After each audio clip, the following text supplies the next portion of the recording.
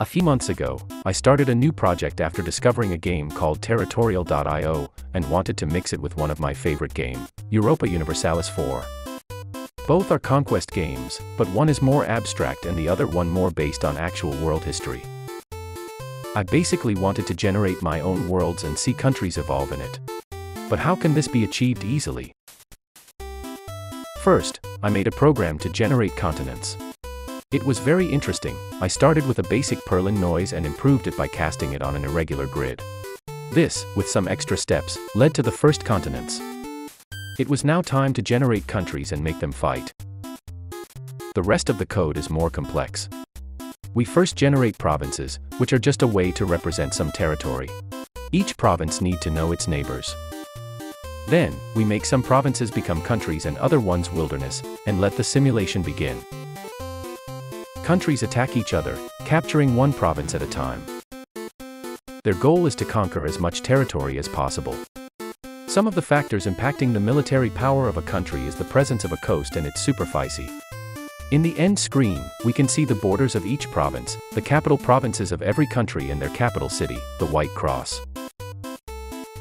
Rebels can spawn if a country is losing wars too often or if the country is too big, depending on some parameters. If a very strong country win a war against a comparatively very weak country, it can absorb all of its provinces. Provinces of a country that aren't connected to their capital either become independent or part of another country. We can also use existing images as starting point for the generation. Let's look at some of them.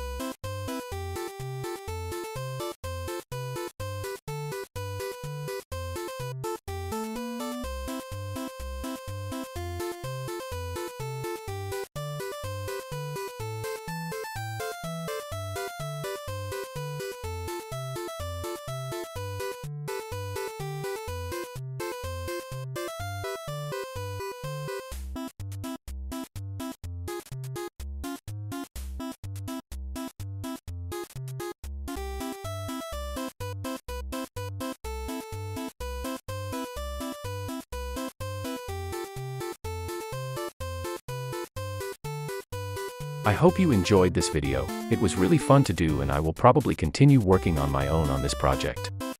Let me know if you want to be kept updated on it.